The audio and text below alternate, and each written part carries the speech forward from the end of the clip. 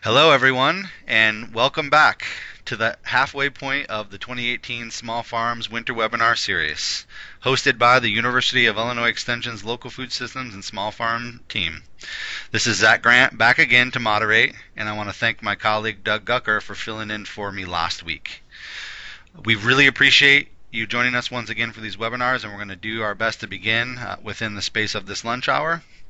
Again, this is a very tight delivery period for our educators to deliver their program, so please understand that we're going to limit your questions to the text box at the left during the presentation. I'm going to do my best to make sure our presenters answer them as time allows, or provide you with links if necessary.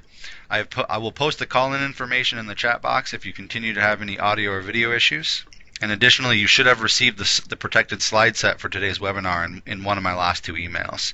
There is a chance that if you have limited internet bandwidth, you will have either audio or slide visual problems. Sometimes audio problems might occur if you do not have an audio device on your computer or you do not have an audio source connected. Try right-clicking on your speaker icon, usually in your bottom toolbar, to see what playback device you have connected. But do remember, this presentation will be recorded, and I will email a link to the archive presentation as soon as possible after this concludes. So if we run over on time and you need to leave a little early, you will receive an email link to the recorded webinar. There will also be a very short online evaluation for this presentation, and we would appreciate your feedback for future webinars and possibly future research projects. This week's presentation is from Dr. Andrew Margenot. He is one of our newest faculty members in the Department of Crop Sciences at the University of Illinois in Urbana-Champaign. He's primarily focusing on urban, para-urban ag systems and soil systems specifically. He comes to us from his postdoc work and PhD work at the University of California, Davis. His work advances how we monitor and manage soils as natural capital. His larger research is putting together how human activities can enhance or compromise soil services to human societies, with an emphasis on the food security of urban and rural agroecosystems in the U.S. Midwest and East Africa. Andrew and I actually have been working closely together since he started with the University of Illinois on delivering a new low-cost heavy metal screening methodology to urban and para-urban growers.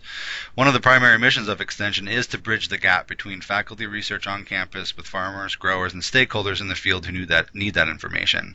This new collaboration really exemplifies that mission, and I could not be more excited. Dr.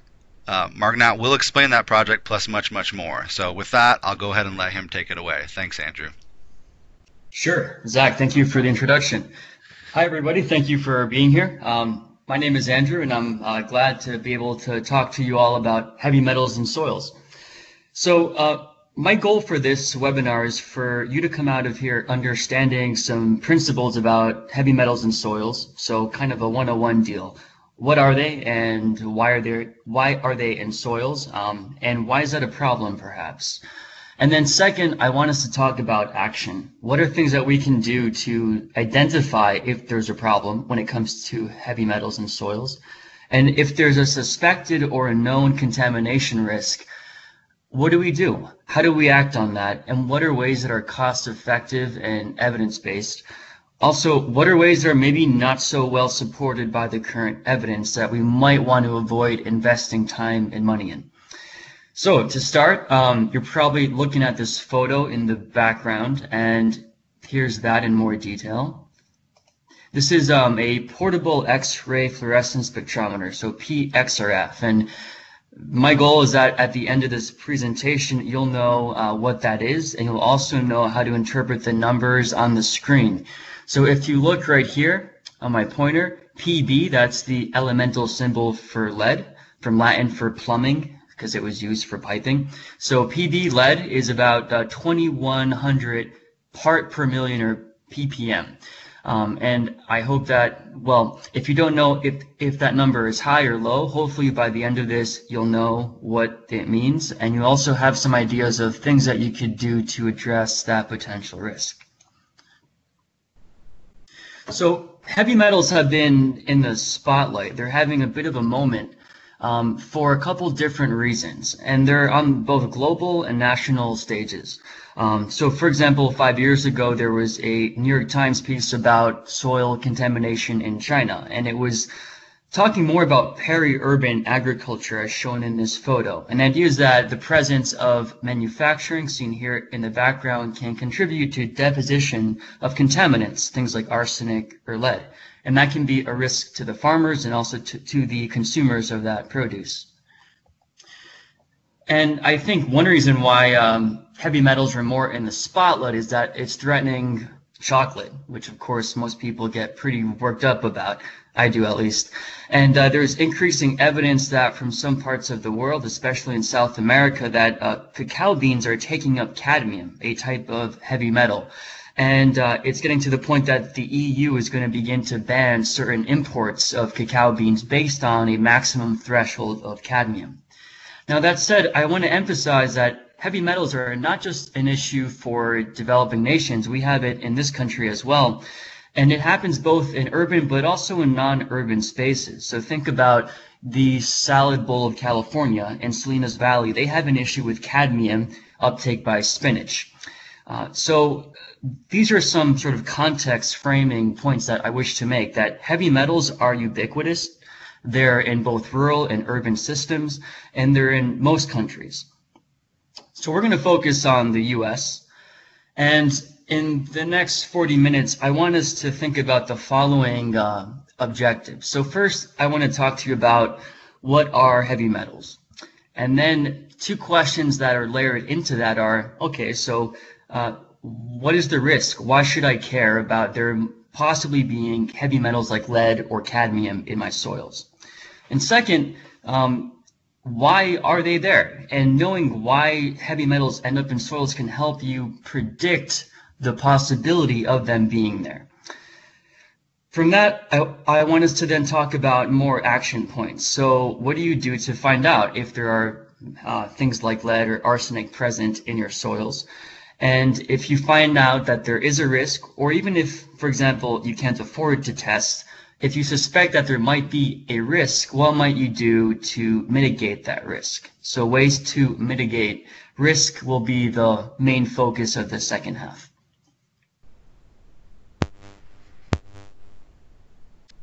Okay, so let's start with some principles of heavy metals. What are they? Some of you might think about the genre of music, but really heavy metals are, by definition, just very dense elements, as the name might imply. And specifically, they're about 5 times more dense than water. So by that very strict chemical definition, there are 17 elements that qualify as being heavy metals. And there's some overlap here between heavy metals and just metals. And the difference is that the heavy metals are more dense and they tend to be more problematic to human health. And I say tend because it really depends on what element you're talking about. I just want to point out that the EPA has a list of top 8 metals of concern. Not all of those are heavy, but most of them are. And the one that we're going to be focusing on today is lead, which is on the EPA's list here in the top right. And it's also, by definition, one of the classic heavy metals, Pb. Again, from the Latin word plumbus, I believe, which is Latin for plumbing, because it was being used by the Romans to plumb in water. So there's a few points I think that are worth mentioning here. One is that a lot of these elements, or rather some of them like copper and zinc, you probably heard about as being nutrients for humans and for plants as well. And there's some of them that we don't ever have a need for in our bodies. So the point here is that some heavy metals are in fact useful to life forms. And this leads us to the second theme, that the dose makes the poison. So I guarantee you that you ate all of these different metals this morning in your breakfast. They were just in such low concentrations that they don't pose a problem. And same goes for soils. Soils have every single element at some amount, and it might just be a couple of atoms, but they're still there.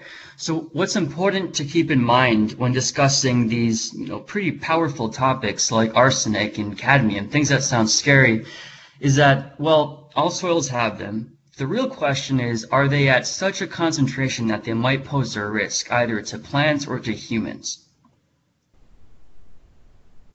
So to answer that question, we have to consider different kinds of metals for their distinct effects on humans.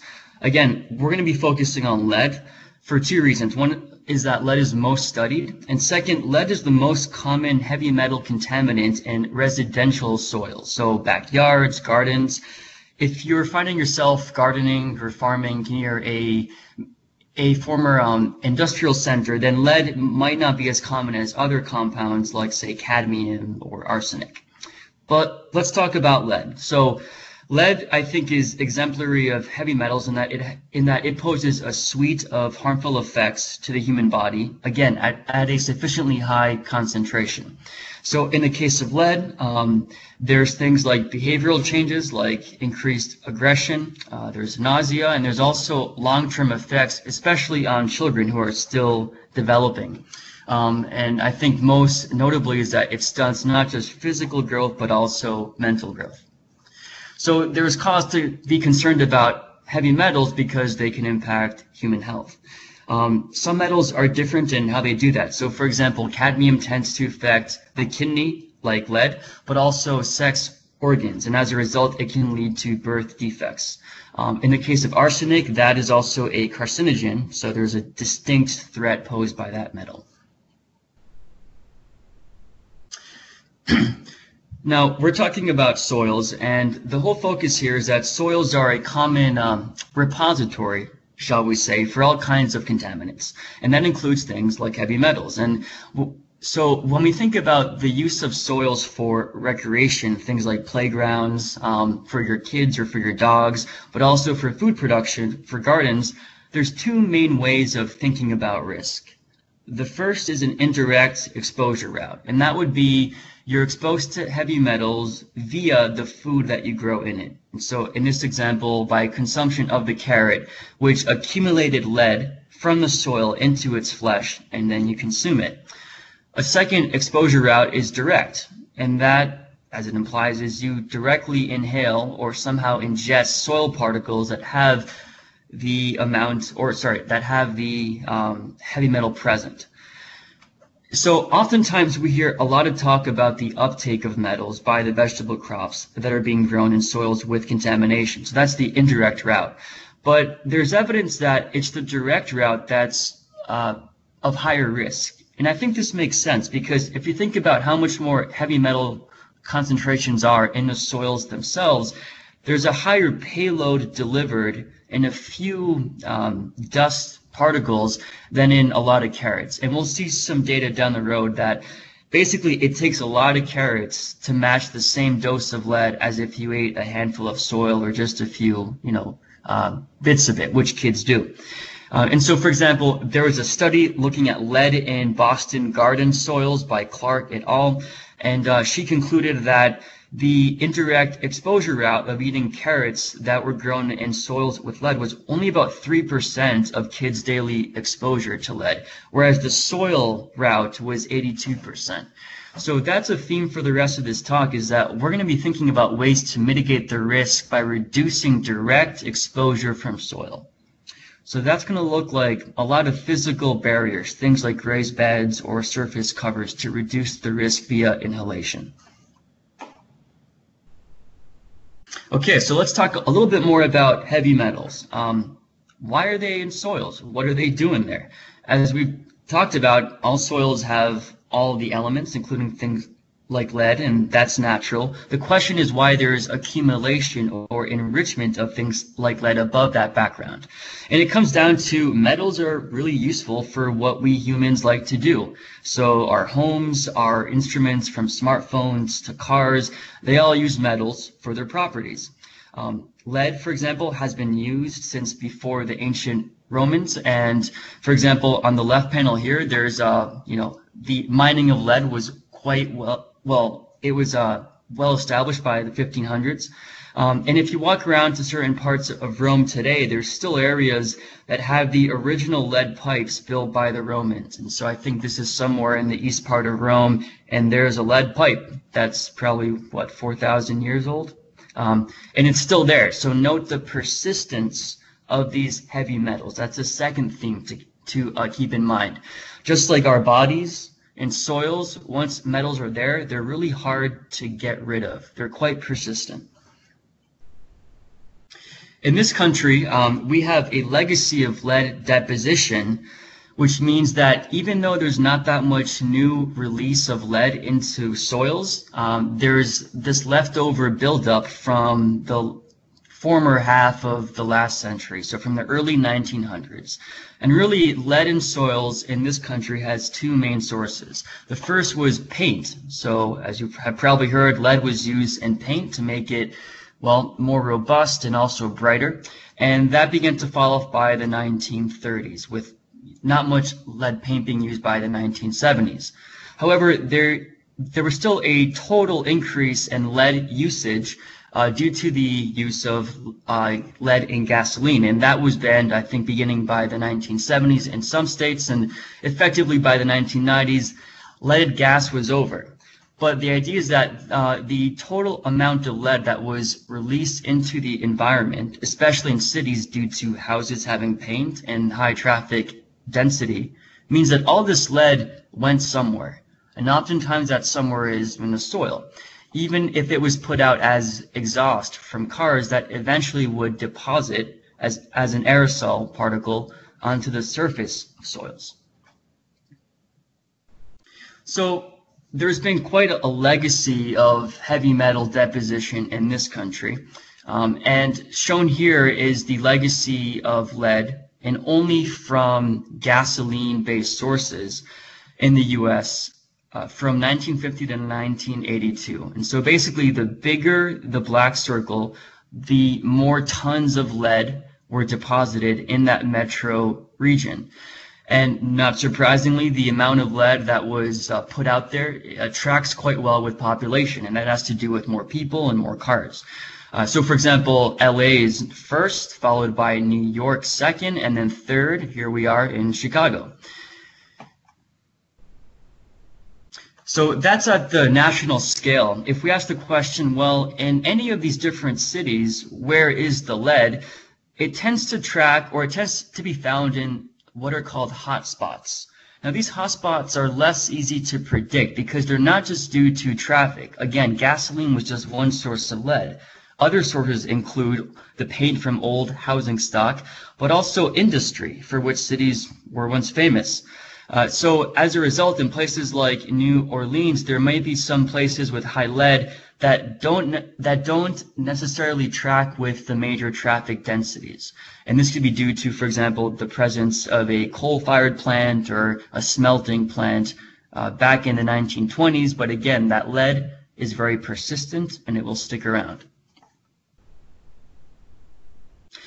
There are, though, some themes that enable us to predict overall trends in where lead is in any urban environment.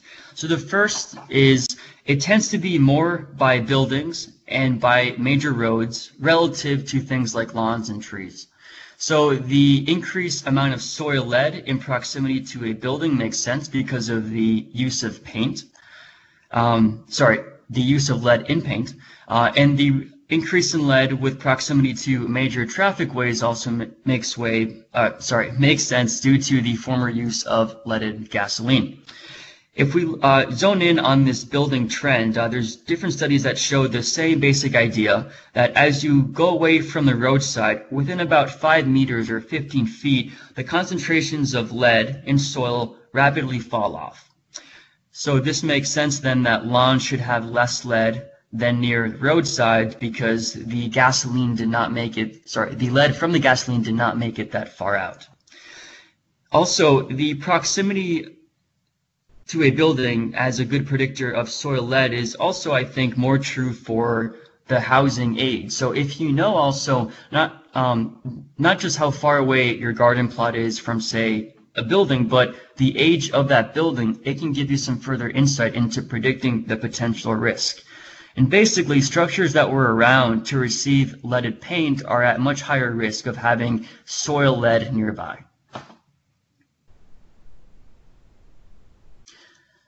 So I've been talking about soil lead, but as you know, soils are three-dimensional. They go fairly deep. And especially for gardeners, we think about soil testing in the top foot or so. And evidence suggests that because this lead was being deposited from top down, so it's being deposited as an aerosol from gasoline or as paint chips or just from rainfall, that a lot of the lead is building up in topsoil. And it seems like the top 6 to 8 inches is where, in general, most of lead is found in soils.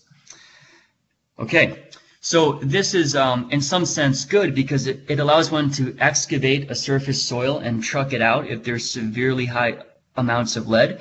On the other hand, it's also problematic because the deeper lead is more expensive to vacate, and also plant roots can go deep, so they can potentially tap into those lead reserves. One question that you might have is, well, Andrew, what the heck do these numbers mean, right? So we're looking at a lead concentration in part per million, ppm, from 0 up to about 2,000. And a very good question is, what does that mean? How do I interpret these numbers? What is too much lead? Well, this is what the US EPA calls a threshold of action if there's bare soil and there are children present. So 400 part per million in a exposed soil is the threshold at which you need to do something. And that typically means cover up that bare soil, again, to reduce the pathway of direct exposure, meaning kids eating dirt, or if you're an urban farmer, as you till, breathing in those dust particles. Now, keep in mind that, as I've said a few times now, all soils have all these metals, and on average, a soil in the US has about 19 ppm. So 400 is about 20 times higher than the national average. Now, there's different countries and states that differ in their recommendation of how much lead is too much. So in California, it's 85 ppm. That is the limit for bare soil, and in the Netherlands it's the same, 85 ppm. I believe the lowest of any US state is in Minnesota, which is 80 part per million. The EPA makes a distinction between the bare soil and then soil being used for vegetable production, and for that they have it much higher at 1200 ppm. The rationale here is that if you cover up that soil with, say, plastic or wood chip mulch, then there's a lower risk of exposure to you directly. And then the main exposure route is uptake by the plant, which is why that number is higher. And we'll discuss that in a few seconds, or minutes rather. Okay, now I think that there can be some confusion on the part of gardeners and even people that have kids, pets too, because think about dogs and cats, backyard chickens. There's some confusion with stakeholders on, well, what is a threshold of soil lead that is cause for concern? And I think a lot of that confusion comes from different state agencies having different criteria for what constitutes a high amount of soil lead. So for example, if you're in Minnesota, 300 ppm is classified as a high amount of lead in soil, whereas in Ohio, it's up to 3,000 that constitutes high. So there's not quite an agreement.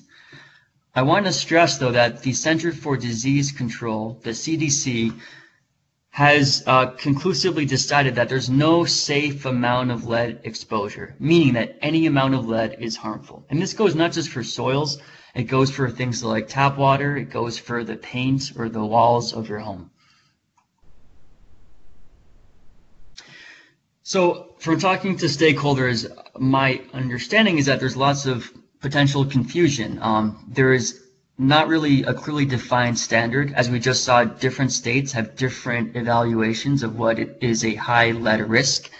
And the EPA also explains that there's really no definitive standards yet for what constitutes a contamination level that's safe for food production.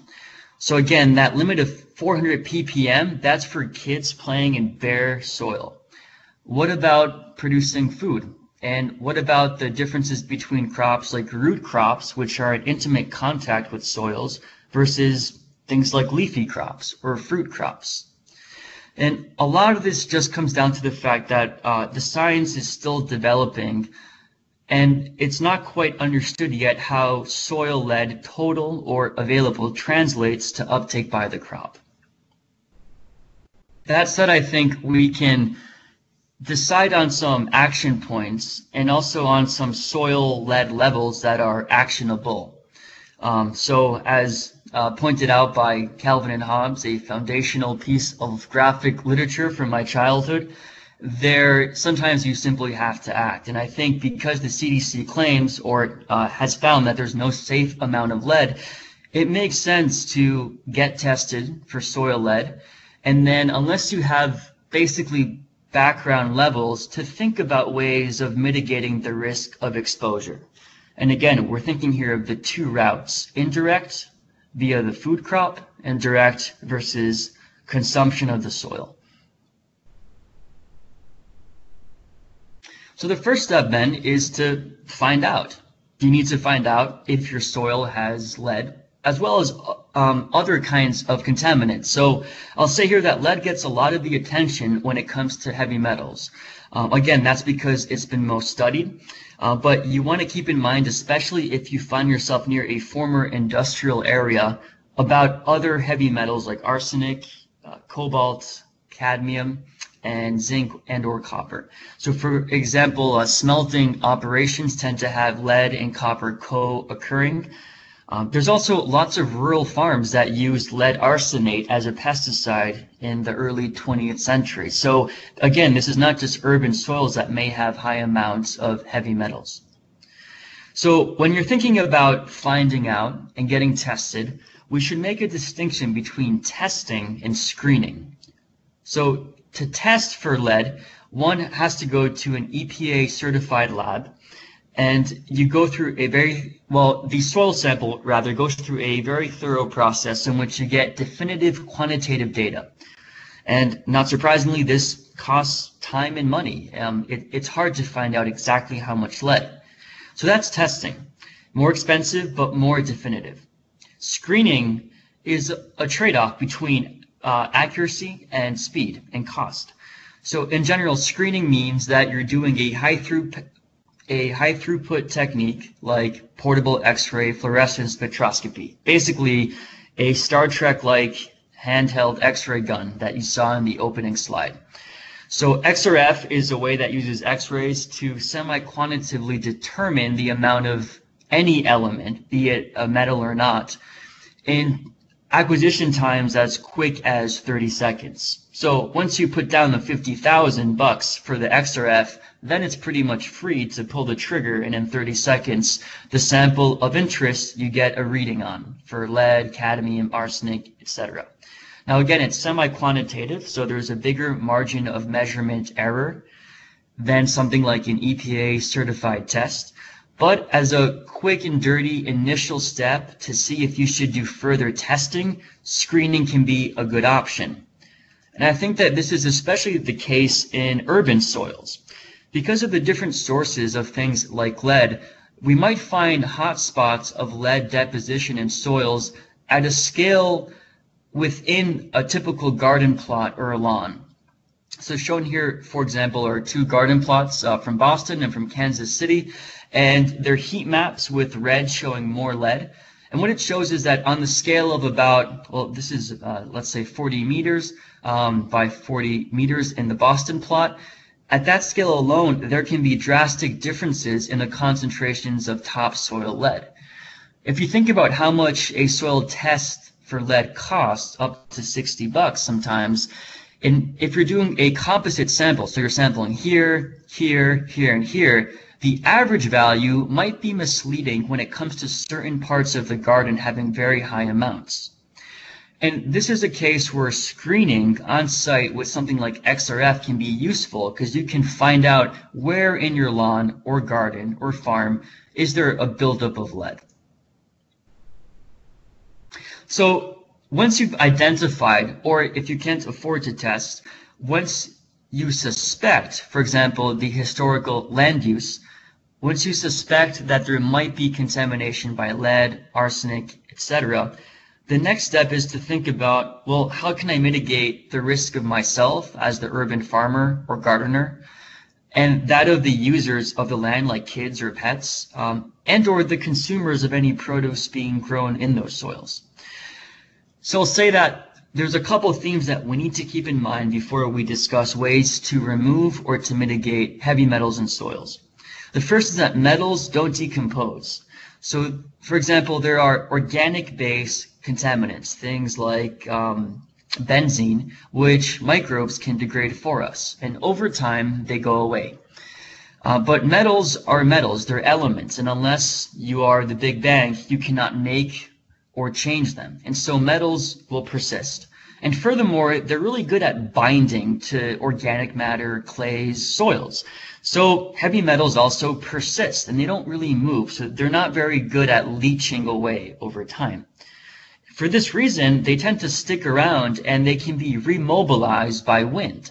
So oftentimes, if you have, for example, a raised bed, if there's nearby exposed soil, you'll get redeposition by winds of the nearby soil lead on top of the raised bed. And we'll talk about that a few slides down. As a result, the most effective treatment is to get rid of soil if you know you have a high concentration of lead. So for example, above 400 ppm. This is expensive because soils are heavy. 1 cubic yard is about 1.5 metric tons of weight. Also the labor involved in getting rid of that mass. So a lot of people aren't able to afford that. Or in some cases, you may have an amount of lead, maybe a couple hundred, but below that 400 ppm threshold, which may not be cause for concern, but you still want to mitigate risk just to be safe. So in these cases, we have options that are called remediation or mitigation, trying to lessen the susceptibility of yourself or those that consume your products to the lead in your soil.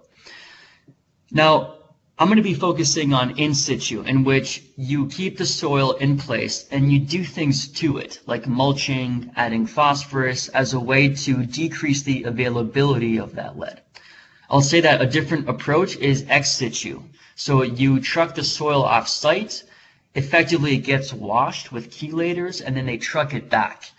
Now, that might be as expensive as just simply taking off and excavating all the soil and bringing in fresh soil, but it can be done, just so you're aware. So, note that I'm not talking about phytoremediation when I'm discussing in situ. And I want to bring this up because phytoremediation is a popular concept, and it has had some use for specific contaminants like uranium in the former Chernobyl site. When it comes to more ubiquitous metals like lead, it seems like its benefits may not be fully understood and or difficult to realize. And this has to do with the fact that plants don't take up, or rather most food plants don't take up that much lead. And there's a concept called the bioaccumulation or bioconcentration factor. So that is the ratio of lead concentration taken up by the plant on the y-axis over the concentration of soil lead.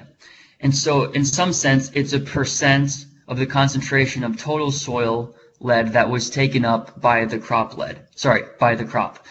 In this case, the factor is about 0.02. So about 2% of the concentration in the soil translates to the concentration in the plant tissues. And that's not that high.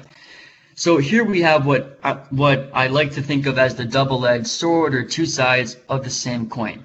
For the same reason that a lot of food crops don't take up very high amounts of lead relative to how much is in the soil, that also means that most plants won't be able to take up or sponge up enough lead for phytoremediation to be a useful option.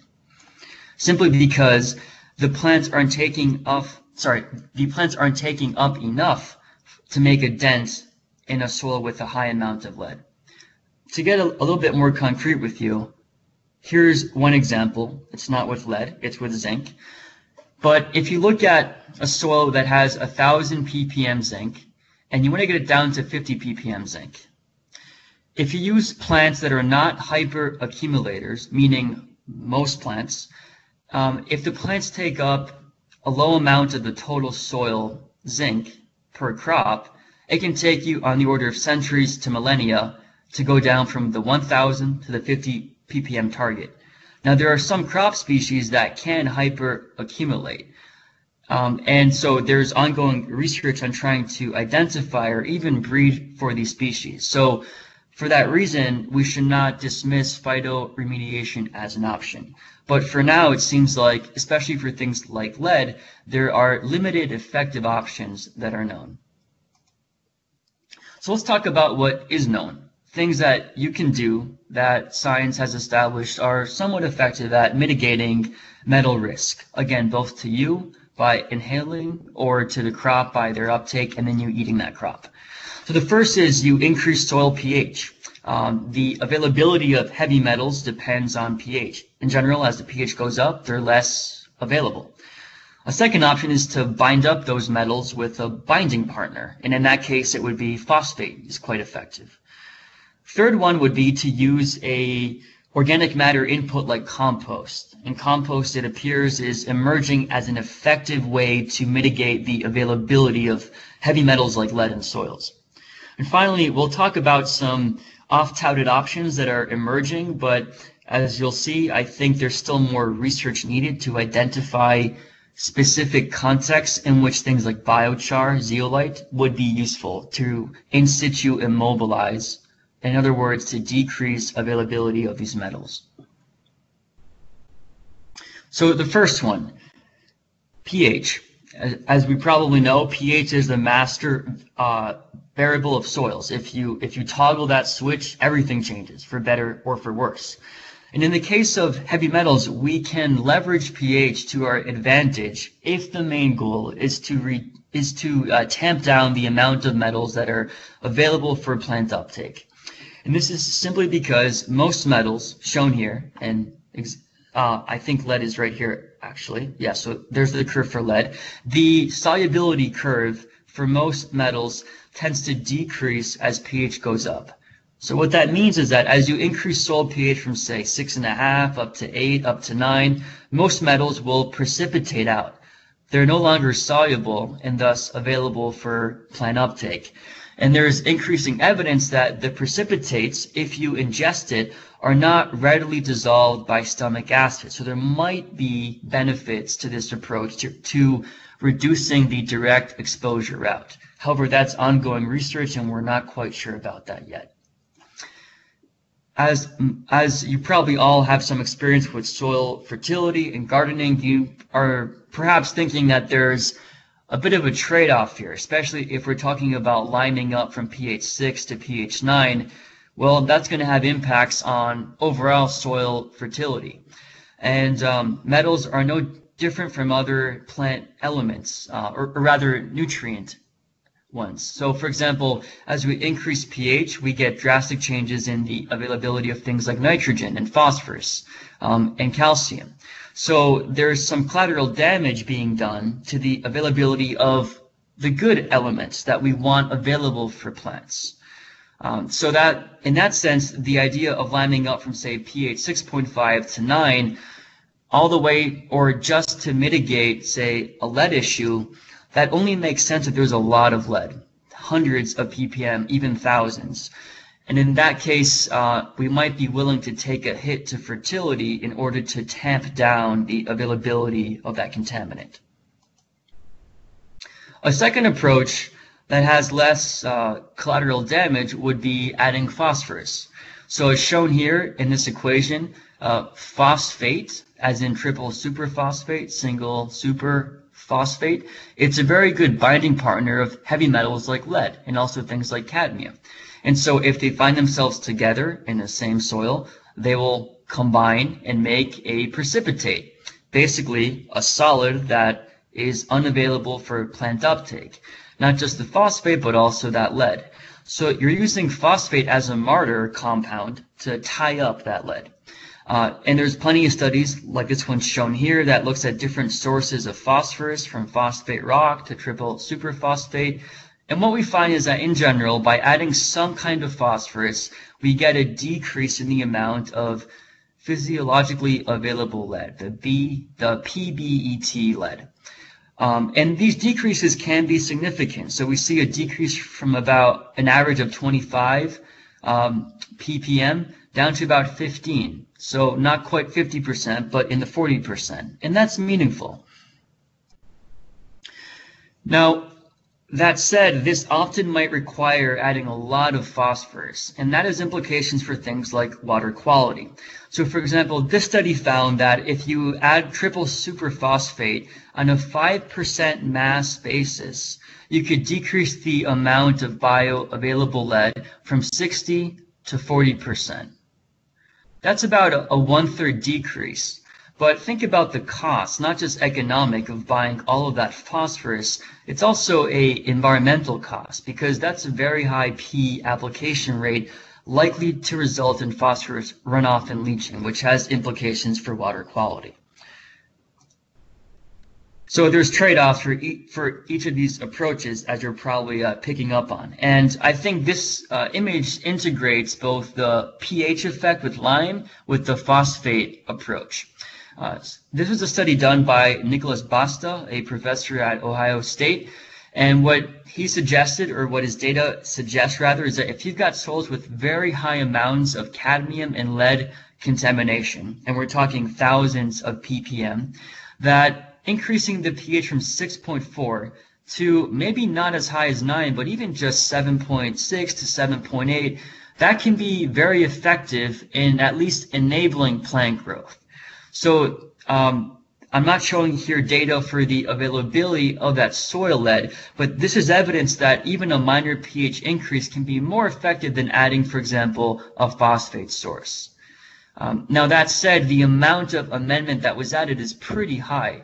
On a 10% mass basis, again, soil is heavy, right? 1 cubic yard is 1.5 metric tons.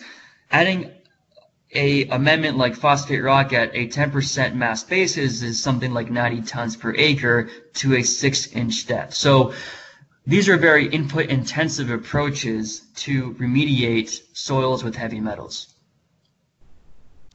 Let's talk about an amendment that might be more affordable and also more effective at lower rates. And it's also being used currently by lots of backyard and urban farmers. So that would be compost. So compost is organic matter, and a lot of heavy metals, especially lead, have a high affinity to binding to organic matter. So organic matter can effectively act as a sponge and tie up these metals, reducing how mobile and thus how available they are for crop uptake. Again, there's not too much evidence or not too much is known about the other direct exposure route of what happens if you inhale soil with lead, even though it might have compost. We're not quite sure yet. But in terms of reducing the uptake by crops, it seems like compost is generally beneficial. So if you look at these three different crops of chard, tomato, and carrot, in general, the soils that receive compost have a lower amount of lead in the edible portions of these three different crops. So compost versus no compost. And it seems to have a different effect depending on the crop type. So we see a bigger positive benefit for chard compared to, say, carrot. Which brings us to our next point. Different kinds of crop species have different edible portions that might be at higher risk for containing lead, either because it's inside of the cells or it's on the surface. As you might imagine, root crops, which are in intimate contact with soils, are probably at the greatest risk for having a payload of a heavy metal like lead. And this data bears this out, where carrot has, in general, higher lead concentrations than a leafy green, which in turn has higher concentrations of lead than fruits. This is a oft-repeated rule of thumb, and the evidence does support it, that if you're trying to avoid the indirect exposure route, it's best to grow fruits, maybe greens, and to avoid root vegetables as much as possible.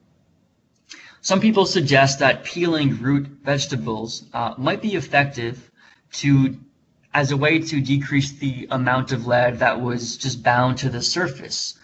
And it seems like this can be done, but under realistic conditions, so kitchen cleaning, not in a lab. In other words, what most people do in their homes, the contribution of washing and peeling to decreasing the lead load in a root crop is not that marked. So really, avoidance of root crops is probably a better thing to follow. A organic matter input besides compost that has been getting lots of attention quite recently is that of biochar, also quite similar to activated carbon. So biochar, there's multiple mechanisms by which we think biochar could potentially decrease the availability of heavy metals like lead. And this diagram depicts them quite nicely. So there are things like directly binding and thus locking up those heavy metals. Also things like swapping out different ions, so exchanging a lead atom for a calcium one contained in the biochar. Now, these are mechanisms, and one thing is mechanisms and hypothesized modes of action. Another thing is knowing that biochar can effectively and consistently provide benefits to stakeholders who want to decrease lead availability. Now, in that question, the jury's still out. And I think that this is for a few reasons. But the main one is that there's no such thing as biochar. There's just different kinds of biochars. And that's important to keep in mind because biochars, depending on the feedstock and on how you make it, they can vary drastically in their properties, including the properties that would make them more or less effective at binding up heavy metals like lead. Also, biochars are not exactly, they may present their own contaminant risk. If you think about it, they're effectively like charcoal or like coal in their chemistry, and as we know from coal, there are potentially carcinogenic compounds in these aromatic type surfaces. And so it should be important to keep in mind that there's also ongoing research on the risk of using a high amount of biochar, especially of fine particle size, in one's soils. Finally, if biochar does bind up like compost, things like lead, what happens as the compost or the biochar decomposes over time? Will it re-release what it previously was binding up? So there's some temporal questions on how effective this is. Given that, it seems like physical barriers are the best way to mitigate your risk to heavy metals in soils. And this is also because, again, the main exposure pathway is direct. It's your inhalation of dust particles that carry a payload of lead that is more likely to produce a health risk than consumption of leaf or fruit vegetables. So for that, we've got different options on how to effectively stop the pathway from soil to your body. And I wanted to go over a few of them, but I want to point out that raised beds are the most commonly proposed mechanism, and that's what's pictured here. The idea is to put the root crops out of reach of the soil, but also think about yourself. You're also out of reach. You're further away in proximity from the soil surface, especially if you've got a cover like grass. There are other kinds of barriers, though. So probably the most effective one and cheapest would be mulching. And mulching can be something like wood chips, but it can also be plastic. And that is pretty much a total coverage of the soil as a means to mitigate the inhalation or even just the skin to soil contact that could cause eventual uptake of the metals into your body. I just grouped these two together, but mulching with wood chips, but also a mulching with plastic as a impervious layer. Of course, as with most things in agriculture and in life, there are trade-offs here. So just to give an example, the mulch from wood chips will degrade over time, and that may be a cost over years. And things like a impervious layer, be it on the surface or subsurface, that will produce constraints to root growth or to water availability, or both. Raised beds has been proposed as a method, but it's also a bit more expensive because you have to construct these structures, and then you have to fill them up with some kind of a substrate. And unless that substrate, that soil and or compost, is from a different site, it may not actually alleviate risk. Also, it's important to note that raised beds may not be a long-term solution for two reasons. One is that roots can go deep and get into the soil. And perhaps more importantly is that wind can remobilize lead nearby. And that doesn't just mean lead nearby in the same garden or yard. It could mean lead from the nearby freeway 5 miles away. and their studies indicating that long-term transport of lead and dust particles can cause raised beds to return to the original soil amounts of lead. So I'll say that there's some evidence suggesting that raised beds can be effective, and that's because these studies measure the amount of lead in the raised bed versus no beds immediately after making that raised bed, before there's time for the wind to redeposit lead on the surface.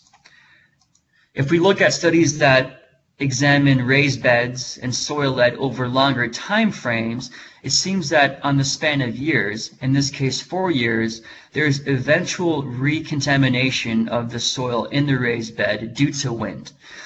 This study got into this mechanism by using isotopes, and basically they found that the soil in the raised bed showed a signature of lead that was both the contaminant soil nearby and then the compost that was used to make up the raised bed.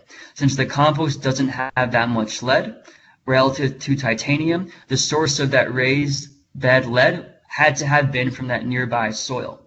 So this study suggested that raised beds should not be seen as a permanent way to remediate soils. It's just putting off the exposure risk. This study was over a course of 4 years. So, to summarize, I hope I've given you an introduction to heavy metals and soils, and my goal has been to explain sort of the fundamentals of what's up with heavy metals. What are they? Why should I be concerned? And I think we should be, especially for things like lead. And then also, why are they there? Now, the why are they there often can be frustrating because, as we've seen, there's a legacy of contamination that frustrates the best solution. Because, of course, as with most things in life, prevention is the best strategy. But because of this historical deposition from leaded gas and leaded paint, it's oftentimes not possible to prevent. Also think about wind transporting dust from a nearby site. It's very difficult to prevent that. So with that in mind, it's always a good thing to get tested, especially if you live in an urban center, or maybe not in an urban center, but nearby a place that had manufacturing or industry. So again, get tested, or at least get screened with something like XRF, which tends to be cheaper, as a way to understand if you're at risk. And if you know that you're at risk because of testing or screening, or if you suspect because of, say, land use history that there might be a risk, it's always a good idea to do some things that can integrate into your current practices. So replacing soil is the best solution, but that's expensive. There's ways to mitigate that would dovetail nicely with current gardening practices, and it seems like composting, or adding compost rather, might be the most effective way. Other proven methods, as we've discussed, are liming and adding phosphorus.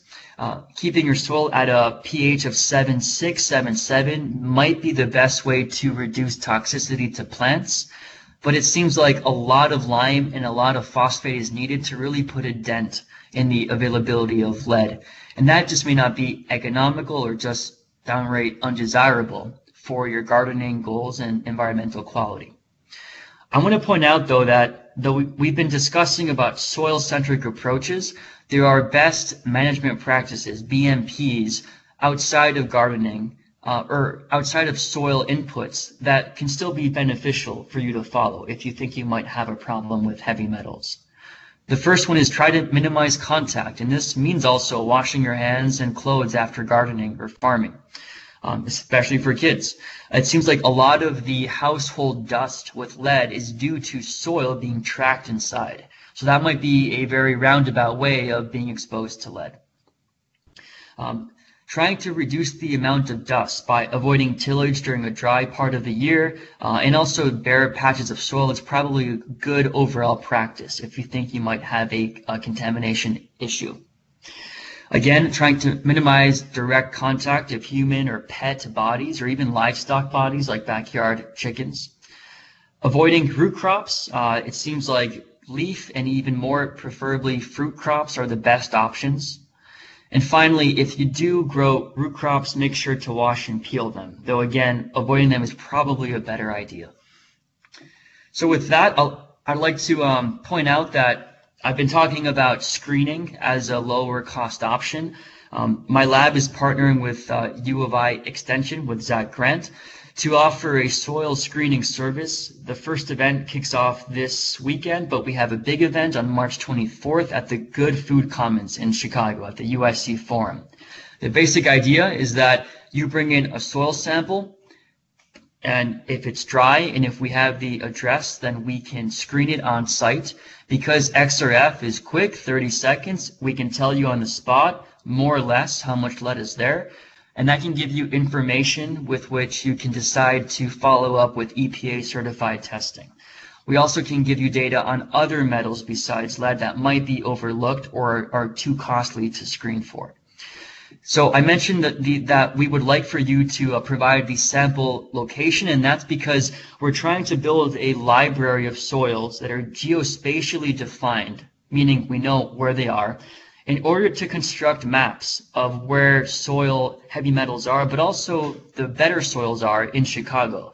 Like you saw for the map of New Orleans, our goal is to develop a metro-wide map for the Chicago area in order to provide information for gardeners, farmers, and also policymakers to understand what are the risks to stakeholders when it comes to things like lead. So with that, you can check out my Twitter for more information on how to sample for these screening events. AJ Margenot is my handle. And with that, I'm happy to take any questions on soils and heavy metals. Awesome. Thank you so much, Andrew. That was really, really, really great, and awesome to verify a lot of the things that I've been teaching my urban farmers are actually true in looking at the data that you presented. So thank you so much for that. We do have quite a few questions, and I had a couple prompts that I wanted to bring up, but we'll get to the questions from the participants first. And again, if anyone needs to hop off the call, we're going to record this Q&A session as well, and you can pick up where you leave off if you have to get off the call. So the first question that just popped up here at the end was someone asked a question about dust. Do farmers have more heavy metals in their body because of dust? I said I think it depends. I mean, particularly obviously if you're farming in urban settings and you're accumulating it through inhalation of dust. Is there any data or anything you've seen that would indicate that that's the case? Not specifically with farmers, but there's a lot of good work coming out from Indiana by Dr. Filippi, who's trying to link blood lead levels in children with soil lead. And that has not been done for farmers, but it has been done for urban citizens. And it seems like in some cases, soil lead can explain blood lead in children, but not always. And the idea is that there's other sources of lead exposure, right, and other kinds of heavy metals. And same would go for farmers. So a lot of pesticides use things like arsenate, or they did at least. So it may not just be a soil question. It might also be other parts of the work in home place. I think it's a great question, especially for looking at urban farmers, if they're potentially at greater risk for some of these things. Okay. So a question just popped up, but let me get to the one that I just had on my mind. Someone asked a question about using genetically modified plants or transgenic plants that might mitigate uptake from the soil. Is there any work being done in that space for specialty crops or other crops where it might be relevant? I believe so, and there's almost two ways of thinking about, well, first, it's a great question, and I believe so that there's work going on. And it might be thought of as two ways. You could breed crops to be less vulnerable to take them up, and also in the case of phytoremediation, you could also breed, like catch crops as a way to accumulate and sponge up these metals. And I am not an expert on this, but I believe that there's ongoing work in the realm of plant breeding to provide these tools. Okay, awesome.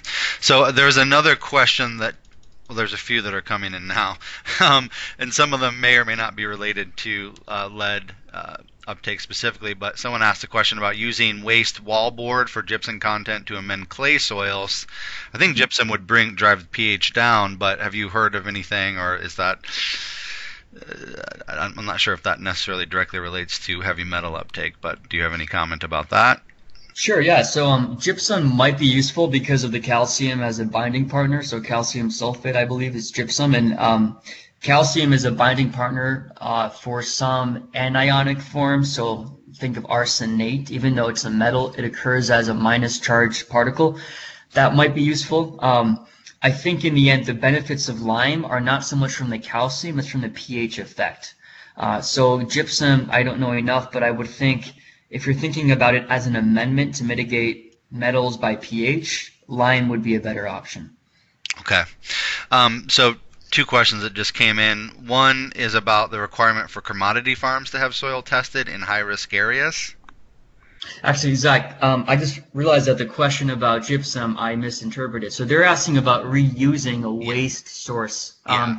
That's a great question. So I think for that, the best thing to do is to screen it for lead with XRF or just to run a test on it. And it would Oh, depend on where that wall was, right? If it's inside of a factory that processes or works with metals, then I would probably not use that because of the dust buildup. right. So that's a good point. If they were asking if there is some potential contamination of the wallboard for even because you're using it for the gypsum in the wallboard, that makes sense. Okay.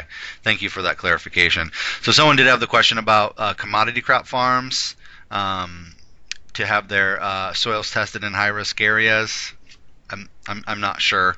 I don't think there was a requirement, but I mean maybe that would um, still maybe want to look at testing if you thought you were in a high risk area. Yeah, I'm not aware of any requirements. I know that a lot of the requirements for testing commodity crops are ones that are imported, like spices and soon to be cacao in California and in the EU. In terms of domestically produced crops, I don't know if that exists. I'm not an expert on EPA or FDA Okay. regulations. Yeah, and from well, commodity crops aren't in terms of the Food Safety Modernization Act. There isn't it doesn't really cover commodity crops specifically, and there's nothing really in heavy metals about that. So, but I could, if you have more questions about that, that doesn't answer your question. I can follow up with an email. Someone asked a question about Milo granite.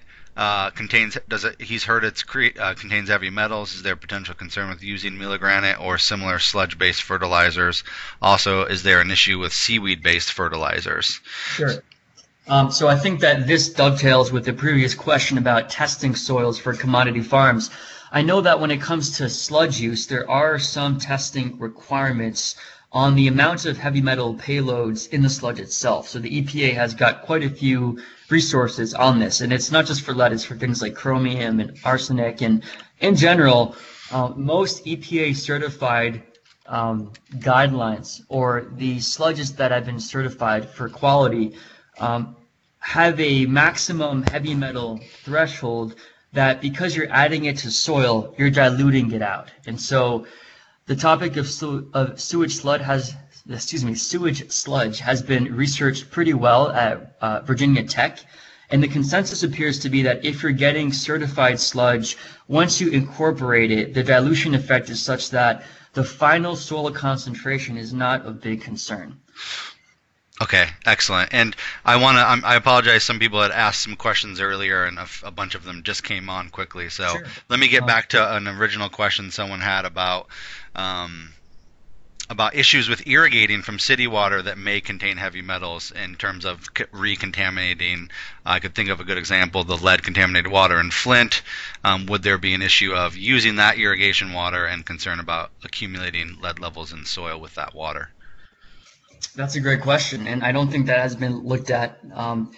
You might think that if there's enough lead, it might be pretty trace, part per million or part per billion in the irrigation water that could add up.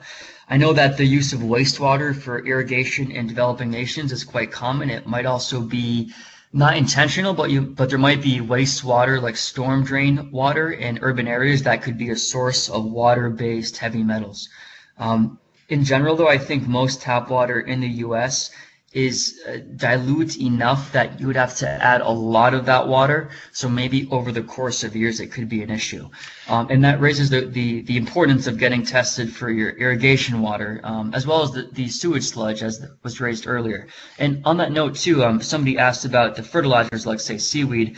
The main source of fertilizer contamination of soils with heavy metals typically tends to be things based on guano or Chilean nitrate or triple superphosphate. And that has to do with the fact that a lot of these, well, all those inputs are based on poop. They're bird poop or bat poop. And animals are good at accumulating heavy metals. That's why sludge is an issue, right? Because it's human poop. When it comes to things like guano and phosphates, that's seabird poop that's been mined. And it's notoriously high in cadmium. So a lot of issues people think with cadmium uptake by cacao, by spinach, in South America and California is in part due to the high application of phosphate fertilizers containing cadmium. And it seems like the phosphate rock followed by the triple superphosphate are at greatest risk. In terms of things like seaweed, I'm not familiar with that, but again, I would get tested. Test the actual compost, the actual fertilizer that you're using. And a lot of fertilizers have certificates of conformance from the companies that actually do test the levels of heavy metals in the fertilizers they're selling. So you can ask the company about that as another reference point. And really quickly, I wanted someone, I don't want to hold their time if they have to get off. Someone had a question about, I said I don't think so, but I wanted to ask anyway about any characteristics of soil, texture, color, dry out exceptionally fast that are suggestive of contamination. Can you answer that definitively? I said I didn't think so, but I wanted to make sure. I would agree with you, Zach. And so heavy metals are, the reason why they're a threat is that they can be harmful at very low concentrations. We're talking part per million. And that's, for example, the size of the microbiomass in your soil is maybe a couple hundred part per million, and you can't see that. And for the same reason, metals, there's no real color or texture effect that's evident at the levels at which you would have cause for concern. So 400 ppm lead, not much is going to tip you off just by examination, unfortunately for us, because that means that we have to do more expensive ways of testing. I would say at the levels at which you would notice coloration or textural effects or even, burning of your fingers, you probably have severely high contamination. And that would be where the metals are in a percent mass, Right. and that would be 10,000 ppm. Okay. One other question on here before I get to the questions I had, which Sure. again, I mean, some people are off the call now, which is fine, but I want to capture all of this exchange. Someone had the question about radon uptake with crops. I know it's more of a concern with radon in people's homes, but have you heard of anything or familiar with radon issues with crops or any other radioactive geological material as affecting crops? Sure. Well, I think there's two things there. One is the radioactive issue. The separate one is that radon is a gas, so it's pretty mobile and it tends to accumulate in low depressional points, hence basements. And I've never heard of that for crop production. That's not to say that it may not be an issue. I'm thinking here of, say, root crops, maybe. If they're subsurface, they could be exposed. I believe that the main risk of radon is that you inhale it. So when it comes to things like root crops, just thinking out loud here, I don't know if that would be a risk. Okay. That said, I think what's important to keep in mind about radon is that it's geogenic. So it's not anthropogenic. It's geologically occurring. And a lot of these heavy metals like cadmium and arsenic, in certain parts of the country, like in New Mexico and Maine, it's naturally there in the soil at high amounts that might be cause for concern. In terms of the radioactive risk, typically that's if you've got fallout from a nuclear plant or even bomb testing. So for example, in Fukushima, in that agricultural region, in this country, I'm not aware of any risks when it comes to radioactive elements. Okay. So one of the follow-ups to the irrigation question, and I'll include this when we send out the email, I'm fairly certain I've seen just one study, and it was, I think, a very small study, particularly in Flint after the contamination of the city's water supply, looking at if there was accumulation in raised beds after utilizing that water. And I want to say that there wasn't a significant difference between the two, but I'll try to reference that and send that out to the group, and maybe that will be helpful in answering that question. I have one question about when we're teaching people about heavy metals in soils. So the correlation of having higher heavy metals in soils to other soil quality factors that would eliminate your use of that soil anyway. So thinking about if a soil already has high enough levels of heavy metals or lead, that some of the other soil quality factors are going to be limiting anyway, that would, be able to rule that out. So you would have to move on to one of these, raised beds, soil excavation strategies. Definitely. I think that's a great question, and I think there's a lot of parallels with human health, not just soil health. I think the main thing to keep in mind here is acute versus chronic. So you may not see visible effects or compromising of soil quality or health at concentrations that would be harmful to microbes or to humans. So, for example, a couple hundred ppm. In contrast, I think that an acute dose would definitely have detrimental effects on soil quality, and also, of course, on humans. And we know that at certain doses, typically the high hundreds of even things like copper, which people spray all the time, that there's a direct negative effect on soil functions like microbial turnover of organic matter, and potentially on crop growth. Now, that is typically short-lived if that pulse of copper is not persistent. So if it's just one burst, microbes can recover. When it comes to lead and other heavy metals, I don't think enough is known about how heavy metal buildup compromises soil quality.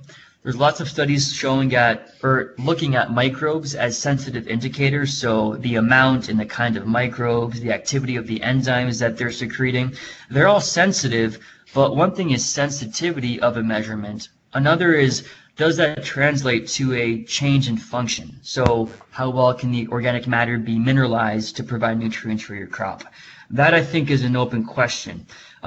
So to summarize, Zach, I would say that at very high concentrations, you would likely see a detrimental effect on soil quality, but those are also concentrations that are acutely of high risk to you as a human. There's a space in between the low dose and the acute dose where it might be harder to figure out what's going on for the soil, but you'd be at risk.